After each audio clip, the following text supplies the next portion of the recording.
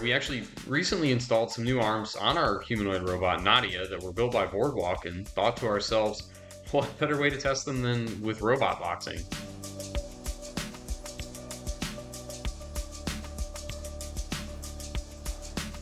Come on, cut.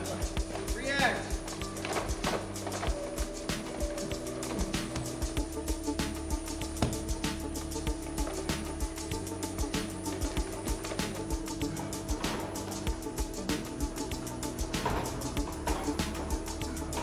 What we're really looking towards is making robots that can start doing some of the dangerous tasks that we currently rely on people to do. Things like bomb disposal, nuclear cleanup, disaster response.